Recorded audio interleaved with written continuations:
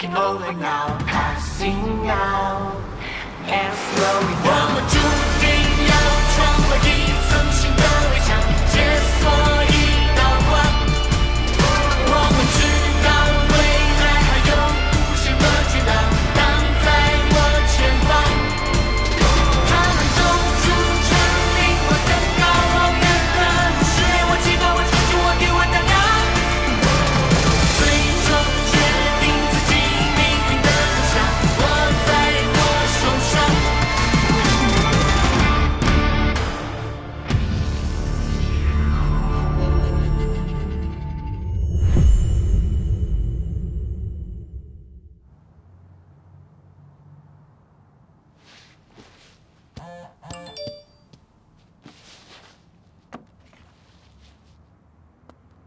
来，拍近点，坐好好拍。这位就是我们今天直播的主角，著名的大心理咨询师贺顿。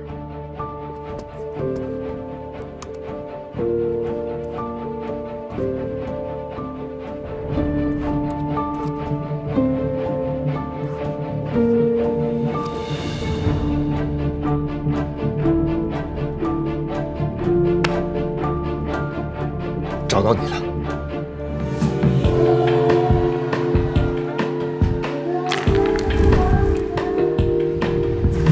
人之所以开心，是因为脑部分泌一种叫做多巴胺的物质。比如，当我们吃喜欢的食物、充足的睡眠、爱抚宠物，还有谈恋爱，这些都是刺激多巴胺分泌的不二法门。找个男人吧。你都废寝忘食5年了，好不容易解脱，谈恋爱才是第一刚需。谈一场彻彻底底投入的恋爱，对于女人来讲，那才是多巴胺的盛宴。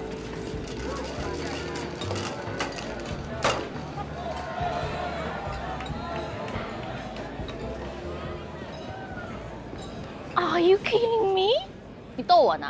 哎，您看看您，先不说别的啊，就你这身衣服，哼哼，抬手能举铁，远看像猛男，哪一点上撑不住的样子呀？猛男，我觉得挺好的呀。喜欢我这样的人，他自然就喜欢我喽。我也喜欢你，但是我认识你5年了。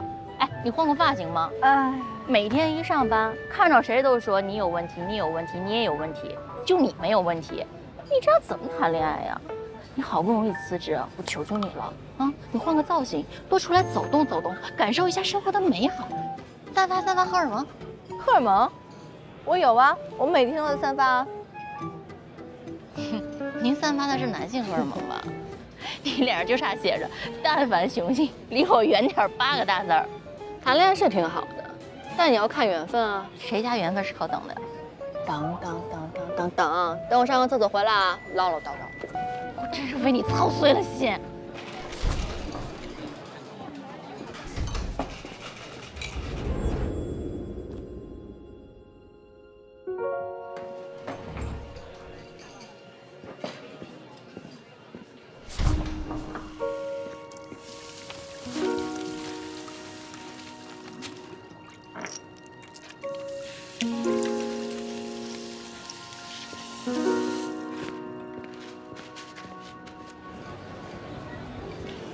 回来了，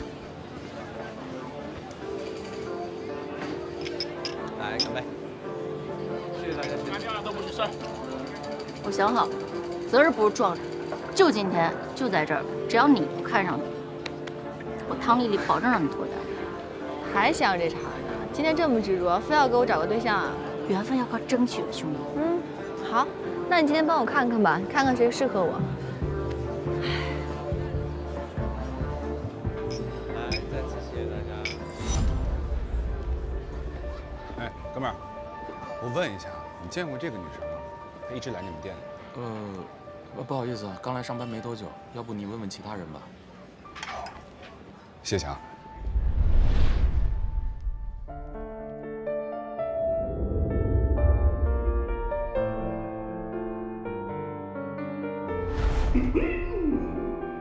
各位亲爱的同学们，我是你们的小钱主播，马上就要放假了，真心希望大家可以有一个愉快的假期。那在这一学期的最后一天呢，小钱主播想给大家献上一首歌，出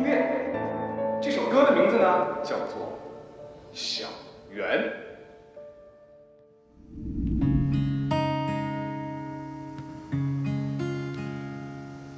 听风的旋律缓慢吹落树叶的声音，看阳光清晰匆匆经过你的身影，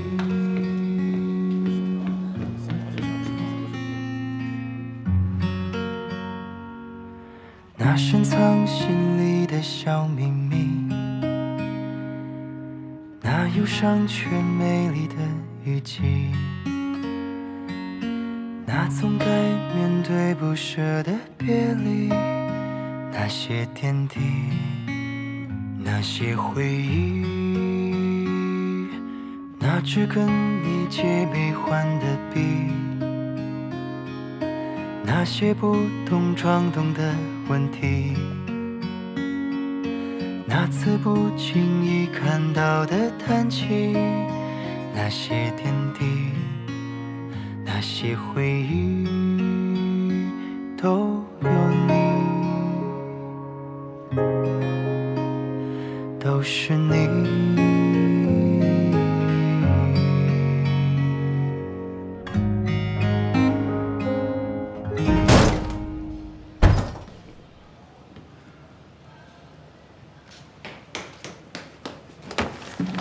你谁啊？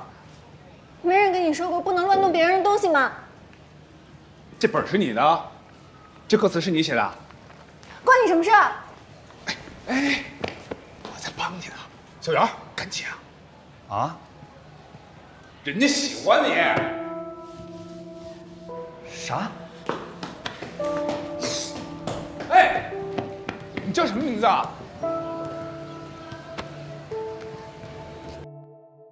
嘿，干嘛？看上谁了？没有啊，谁都没有看上。哎，吧台边上穿花衬衫那个，怎么样？有什么怎么样啊？不怎么样。刚才一直盯着你看呢。他没有盯着我看。干嘛那么大反应啊？认识？不认识，不喜欢。这么快就下定论了？这种类型的男人，自信、自我意识十分突出，象征着完美、华丽、浪漫与情调。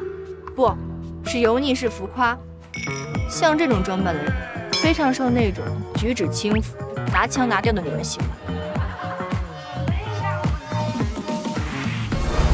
你看他那种打扮，一看就是对女孩子具有诱惑力。我怎么觉得是优雅、活泼，嘿，还有那么一点可爱呢？才不是呢，他这种人性格非常张扬，爱彰显自己，在人际交往当中往往占主导位置。大姐啊，我就问你馋不馋吧？我怎么可能？我对这类人免疫，好吗？像他这种人，一看就是自大、自旺、自以为是、自作聪明，主要是自恋。我最讨厌自恋的人。你知道通常莫名其妙讨厌一个人意味着什么吗？是吗？喜欢他。才不是呢，好吧？哎，汤丽丽，你是咨询师还是我是咨询师啊？你现在分析起我来了是吧？换一个。哎，妹妹，我想问一下，你见过这个女生吗？哦，是这个小姐吗？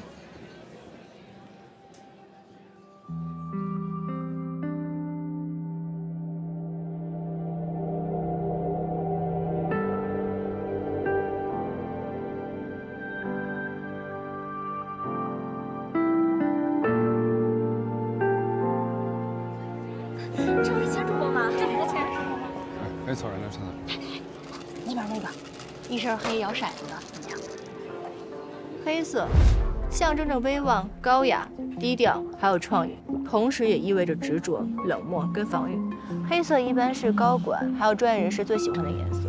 像这样的人，他们都是肉食动物，处在食物链的顶端。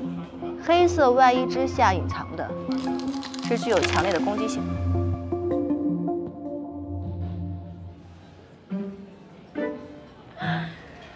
对，您都对。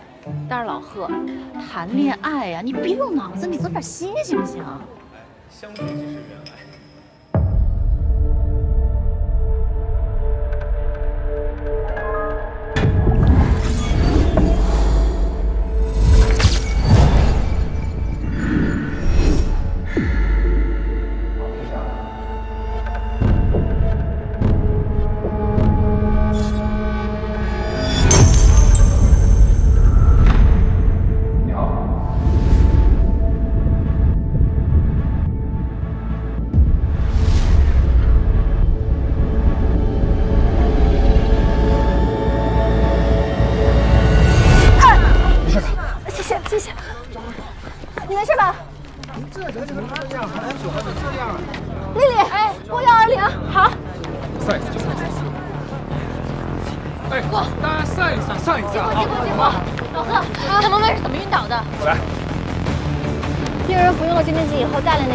导致呼吸障碍，现在已经休克了，目前做 CPR， 麻烦您快点过来。我来吧，谢谢。这不上次心理咨询师吗？上一波那个好像是他。哎，你们干什么？大家散一散，散一散，人群密集不利于救助。告诉你，耽误了救助是要追责的啊！来，散一散。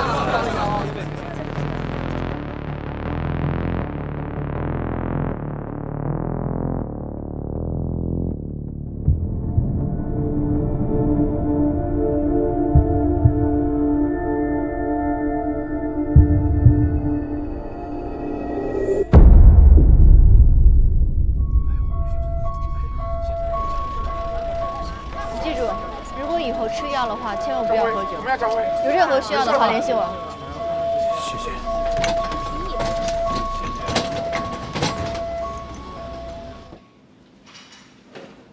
先生，我还是建议你去趟医院吧。啊，这点小伤，没事儿。好，谢谢啊。不客气。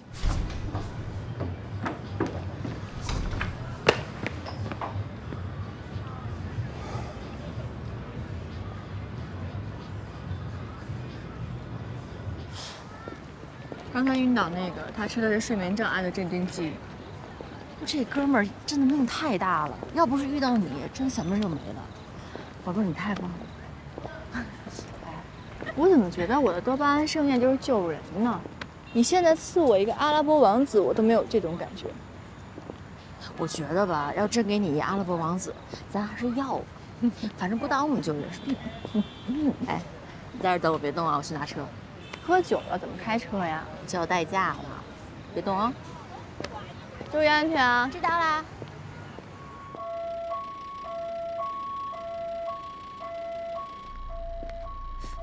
人呢？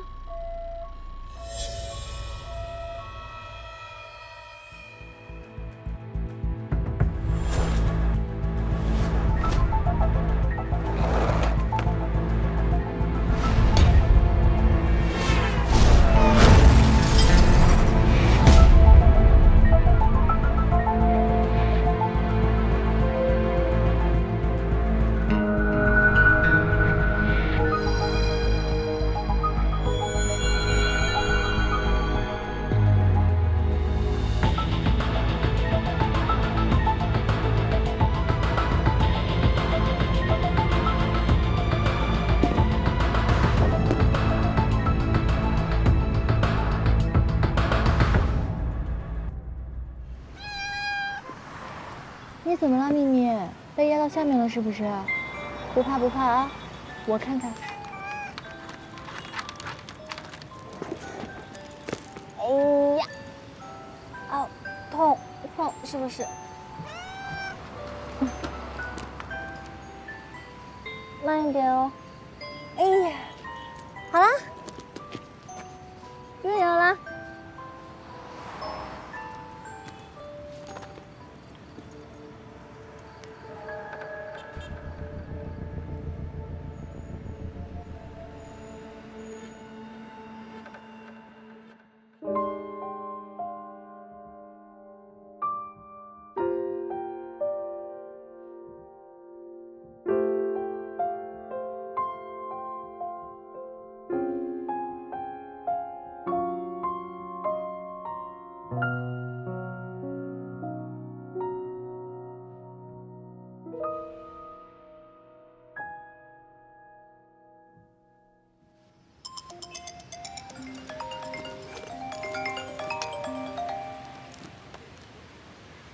喂，陈老师。喂。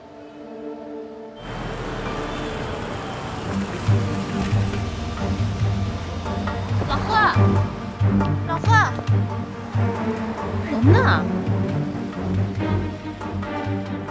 喂，贺顿老师，我觉得我现在的自杀冲动有100分。钱老师，我本来只是想和尤娜聊聊小侄的事，但她突然情绪很不稳定，她现在在学校游泳馆，你赶紧来一下吧。尤娜，贺顿，你就是贺顿？没错，不好意思，我一直没有看手机，所以我没有看。让我过来。好，我不过来，我不动，我不动，我站在这里，我不动。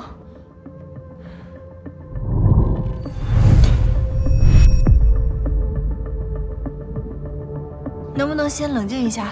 我会在这里一直陪着你，你先跟着我一起深呼吸好吗？贺老师，视频里的人那样说你，你不难过吗？我一听声音就知道是你了，可你明明就不是那样，你还救过我呢，他们凭什么那样说你啊？谢谢你啊，牛大，你现在还关心我，可是老师也会有考虑不周的时候。才不是呢！这个世界就是这样子，不管你做的多好，不相信人就是不会相信你。尤娜。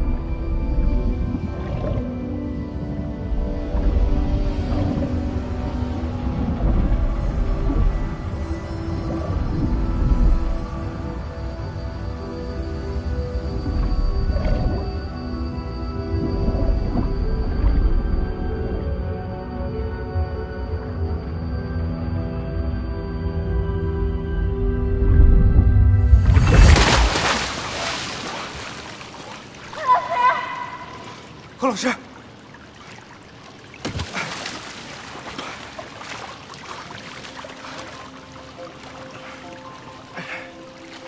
贺老师，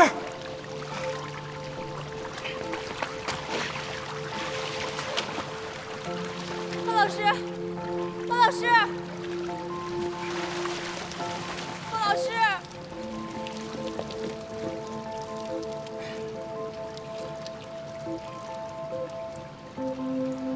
贺老师，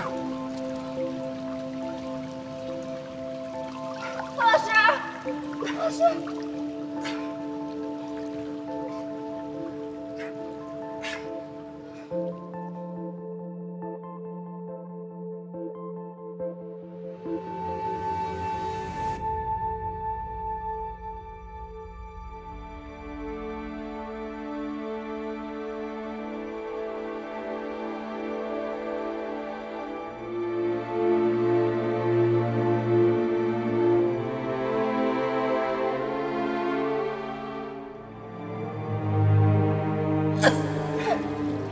行，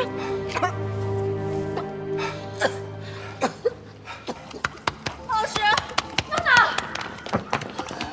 让我看看，有没有怎么样？没有，吓死我了你！这里是。不好意思，不需要了。好，谢谢。好一点吗？你不是？我叫钱开逸，有娜娜代课老师，今天接你电话那个。对不起，何老师，都怪我。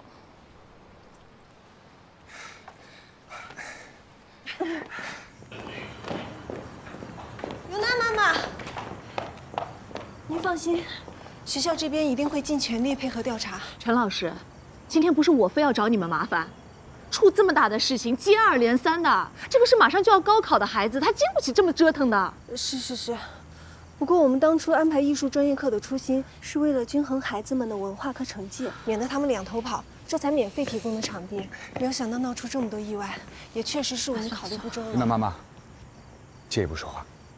没关系的，有什么话这儿说吧。今天学校的咨询室给尤娜做了个测评，这初步的建议呢，是希望尤娜可以接受专业的心理治疗。这个用不着吧？娜娜是我从小一手带大的，你真的让她跳楼，她不敢的。但是她今天已经2次。尤娜妈妈，如果您以后有任何心理咨询方面的需求，你可以通过学校老师联系我。当然，我希望您用不上。谢谢啊，陈老师。哎，我希望不管怎么样，你们尽快给我一个交代，也给娜娜一个交代。是，不然的话，我肯定要跟教育局的吴局长。爸爸。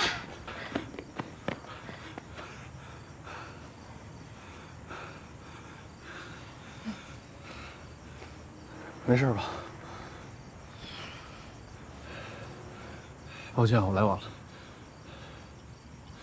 那个，今天娜娜的事情，麻烦各位了。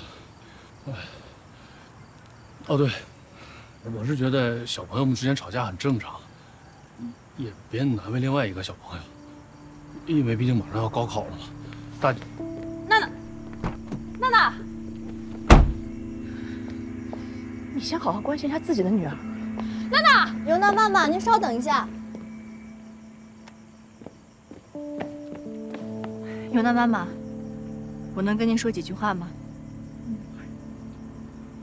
您看一下这个，这是钱老师的照片，是其他同学拍的尤娜。其实，在您跟警察赶来之前，我已经把她劝下来了，可不代表当时的情况不危险，也并不代表她不想跳，跟不敢跳。这跟今天在游泳馆的性质完全是不一样的。而且我只是解决了当下她的危机，我不能够保证她以后会不会还有这种念头。所以您回家以后一定要多多观察她的动态。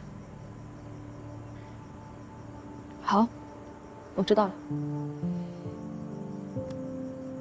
如果方便的话，我可以顺便跟尤娜聊2句吗？当然。谢谢。尤娜，我可以问你个问题吗？你是怎么知道我就是自杀干预中心接引电话的接线员？你的声音很好听，我是学播音主持的，对声音很敏感，一听就记住。我明白了，早点回去换衣服，别着凉了。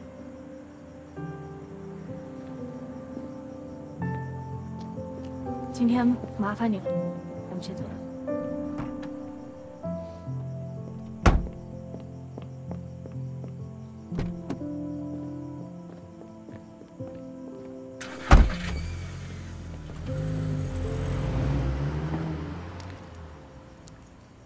贺老师，今天谢谢你赶到学校，要不是你及时救出尤娜，我们责任可就大了。别客气，我只是在做我力所能及的事情。还力所能及，差点没背过气去。对，也感谢我们开逸老师及时出现，救了贺老师。都是应该的。要是没什么事的话，我就先走了。你别着急啊，这乌漆麻黑的，你去哪儿找车呀？我骑车送你回去。不用了，我朋友在等我。走吧，反正你欠我的也不是这一点了。钱老师、贺老师，你们俩湿成这样，要是一路骑摩托回去，肯定会吹感冒的。那个，我这边还有几套全新的校服，要不然你们俩先穿着。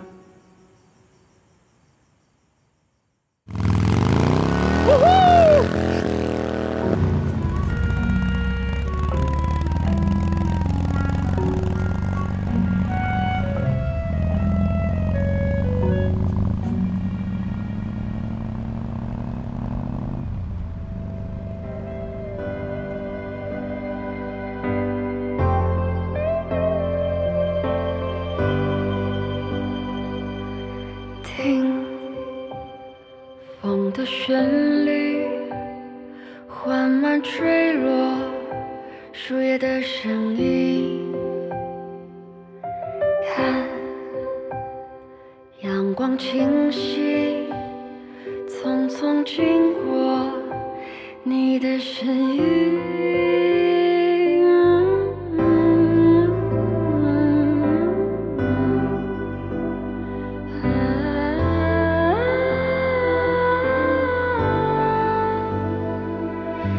那深藏心里的小秘密，那忧伤却美丽的雨季，那总该面对不舍的别离，那些点滴，那些回忆，那支跟你姐妹换的笔，那些不懂装懂的问题，那次不经意看到的。哎，你车底到底行不行啊？啊！我说你行不行啊？开玩笑，秋名山车神听过吧？什么神？秋名山车神。靠边，听见没有啊？秋名山车神，请靠边。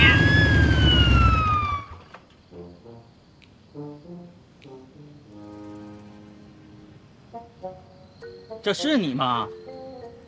警察同志，这真的是我，我这证件呢被水给泡了，他根本就没带。是的，警察同志，如果您不相信他的话，可以相信我，他刚才说的都是真的。你们这俩小孩啊，甭跟我来这套，大晚上不在家睡觉，偷偷跑出来约会，不好好上学，哼！这俩高中生啊，未成年驾驶机动车，现在给他们带回去。逮到你们了，秋名山车神，给他们带走吧。哦，二位跟我走。秋名山车神，走吧。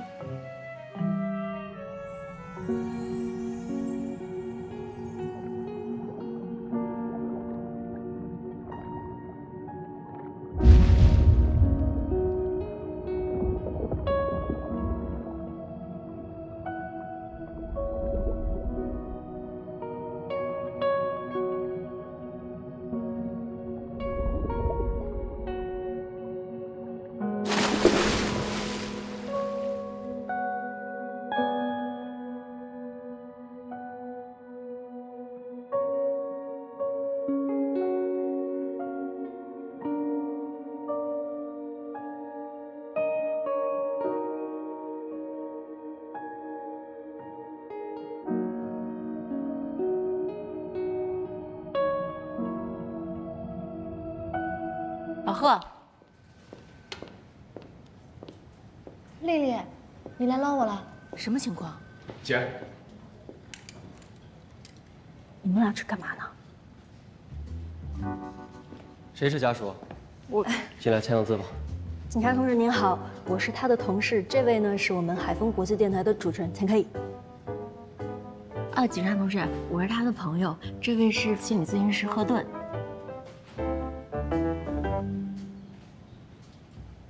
行吧，进来签个字吧。啊。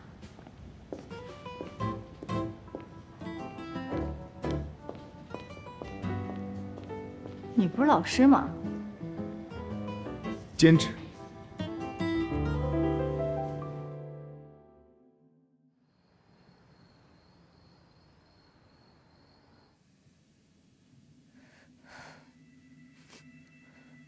其实，在您跟警察赶来之前，我已经把他劝下来，可不代表当时的情况不危险，也并不代表他不想跳，跟不敢跳。这跟今天在游泳馆的性质完全是不一样的。而且我只是解决了当下他的危机，我不能够保证他以后会不会还有这种念头。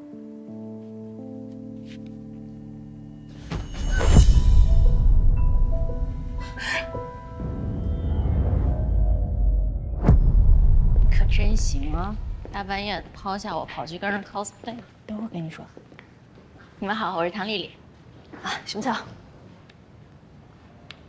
哦，对了，我忘了介绍我自己了，我是钱开逸，是海丰国际广播电台的主持人。你刚才已经介绍过了。哦，二位要不要我送一下？哦，不用了，我朋友开车来。哦，那你呢？不。别忘了正经事儿啊。谢谢姐。那咱们也走吧。好啊。哎，对了，那个，我师姐刚才问我说，你们认不认识专业的心理咨询师？她想做心理咨询。哎，贺老师，这个事儿你能做吗？做心理咨询需要专业的咨询室，我从云开离开了，现在暂时做不了。哎，对了，留个联系方式呗。啊，你不是说那个尤娜的妈妈如果有需求的话让我联系你吗？咱们也没有联系方式啊。手机。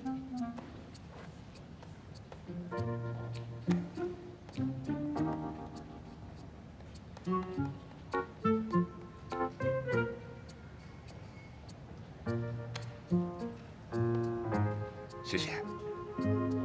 那我们走。拜拜。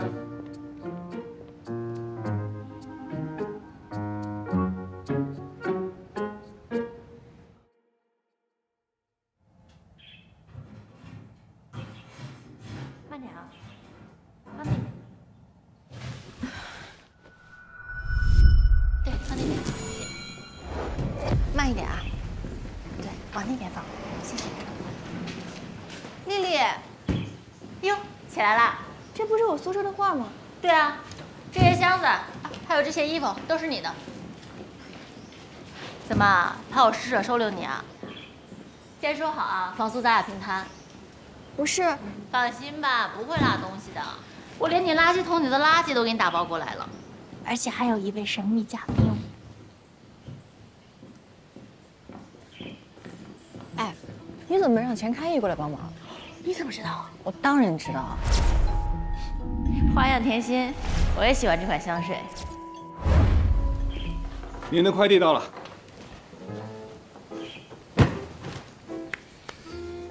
这一箱高达模型是不是搬家公司搞错了 ？Hello， 花样甜心。嗨，钱大主播，今天的花样甜心可不是我。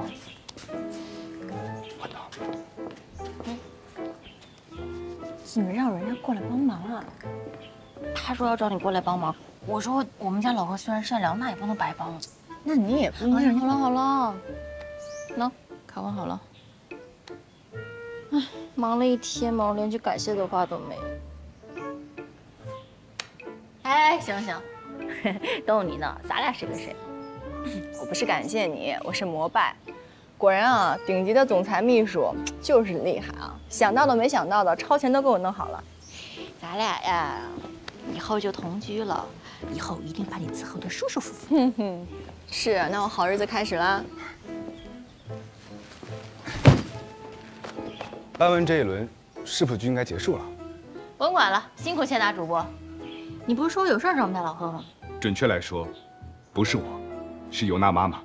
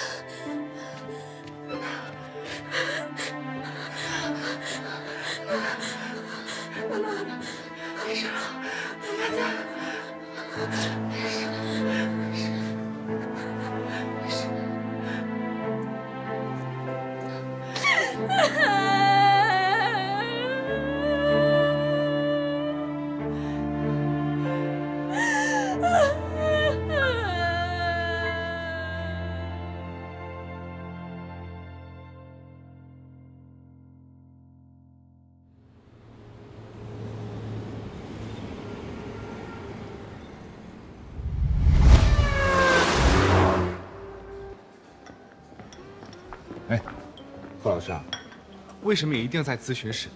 咱们找一个僻静的咖啡厅去变通一下都不行吗？刚才尤娜的妈妈打电话，心急如焚的，我觉得她应该也不会介意这些小问题吧。要不然我给她打个电话，提前沟通一下呢。尤娜的妈妈呢，还是希望可以做一个当面的心理咨询，而且尤娜现在呢，只接受你的帮助。不然找一个 VIP 包厢也行啊，不也照样安静，没人打扰吗？一般来说，咨询的设置原则是不允许这样的。咨询的环境需要固定的场所、固定的频率，还有固定的时间。一旦场所来回变换的话，会出现很多不可控的因素，来访者也需要频繁的去适应，他们会变得焦虑、不安，没有安全感。这对咨询来说并不是一件好事。哎，我突然想起一件事儿，你不是以前存了一笔钱，说要开一个什么个人职业工作室吗？当时证都下来了，就是王老师摁住你不放。现在这个机会不正好吗？我刚刚辞职，我现在还没有找好地方呢，太仓促了。我觉得就把咱们1楼客厅给腾出来呗，反正我白天上班不在家，你就可以开业呀。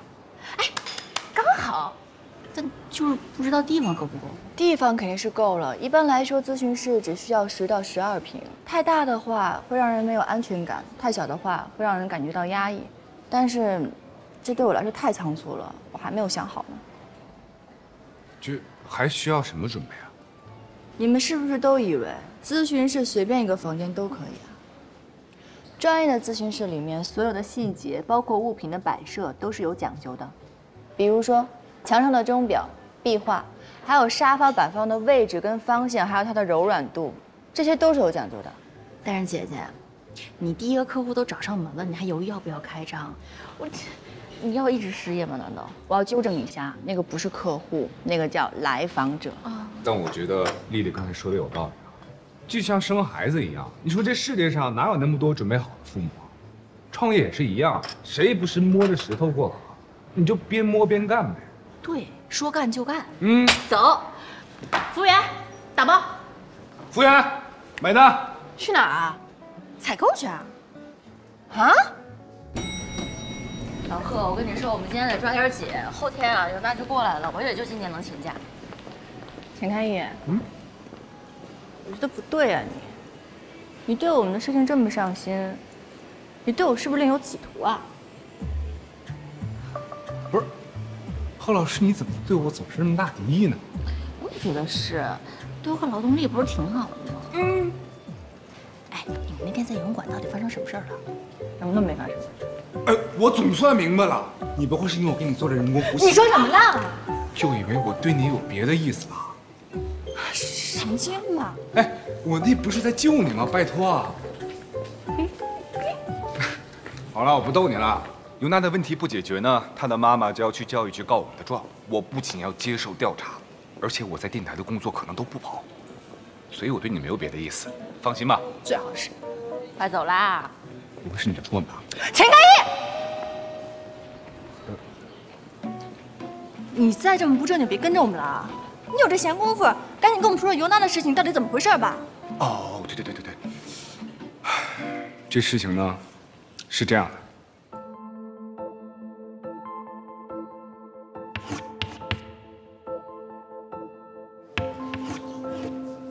我叫钱开逸，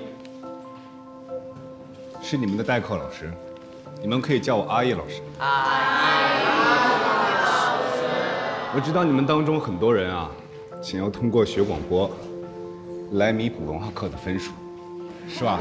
但你们当中呢，如果有人想考入播音主持最顶尖的学府，那你们更要扩充自己文化知识的储备。我知道，高考呢，单凭文化考试，就像只有一条腿走路，全力以赴。但如果你们当中有人以为学了艺术，走起路来呢会更轻松，那你们就大错特错了。因为这2条腿是灌了铅的。也就是说，他们2个是学艺术的同班同学。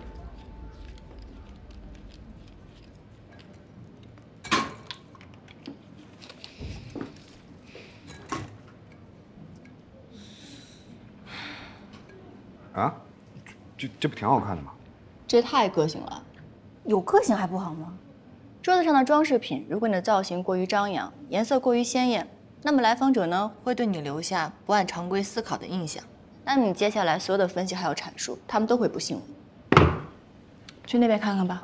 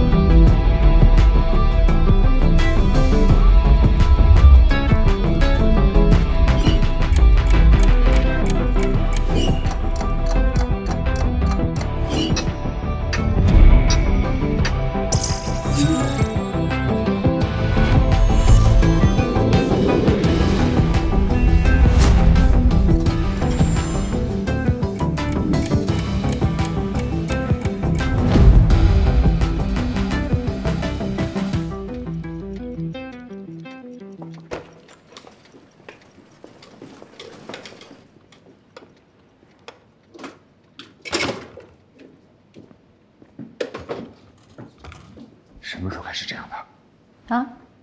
不是说很灵？天赋异禀啊！从我认识他的时候就这样了。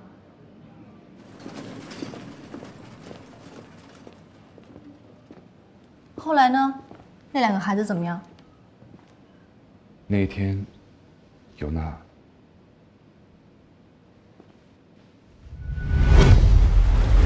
在苍茫的大海上，狂风卷集着乌云，在乌云和大海之间，海燕像黑色的闪电，在高傲的飞翔。谁安排他们2个搭档朗诵的？我呀。为什么要安排他们2个？因为他们是2个在班级里面专业最好的学生。如果他们2个谁表现得更好，意味着什么？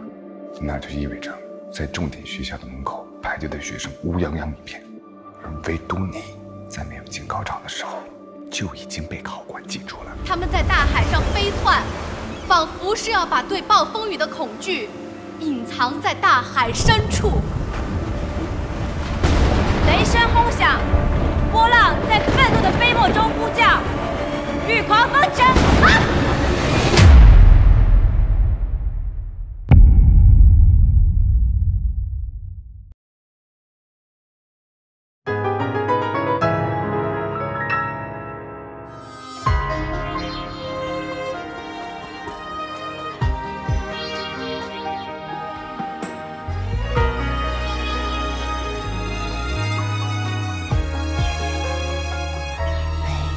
晨曦绽放出一朵花语，这里有你与咖啡的香气。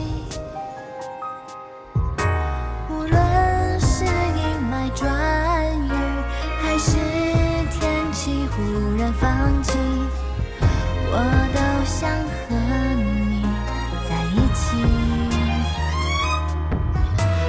阵雨轻轻地远远地飘出了天际，也带走我蓝色和多云的回忆。